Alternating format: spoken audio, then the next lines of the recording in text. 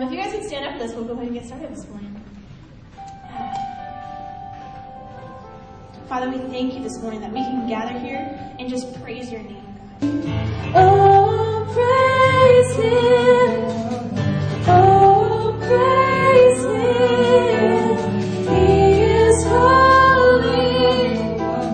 He is holy.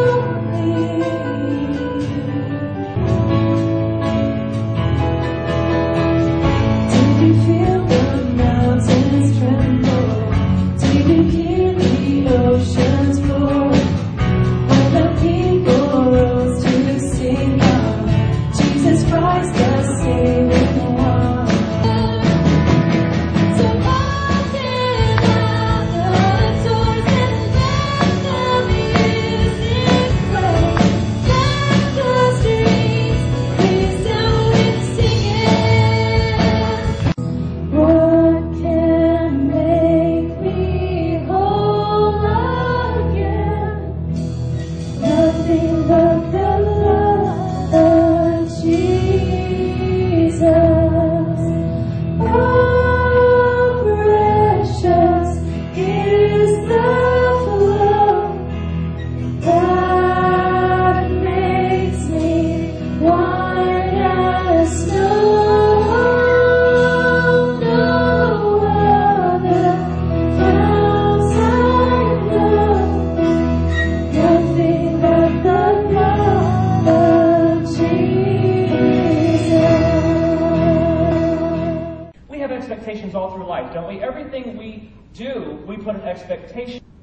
Did you come to church with an idea of what was going to happen? Did you come to Cloudbreak expecting something unique to happen? Or did you just show up because you showed up? Did you show up because you always show up? And I think a lot of the time, we want our experience with God to fit in to one of these boxes. They're all wrong. God doesn't live in any of these boxes. There is no box that can contain God. You see, Jesus longs to take our mundane religious activities of the week and transform us into people who share the heartbeat of the living Savior. If God shows up in your life, God is going to do something, I promise, to challenge you. God is going to move you from the place where you were to the place where you need to be. And that is always through giving you something that's going to move you out of your comfort zone, that is going to make you become the person that He created you to be.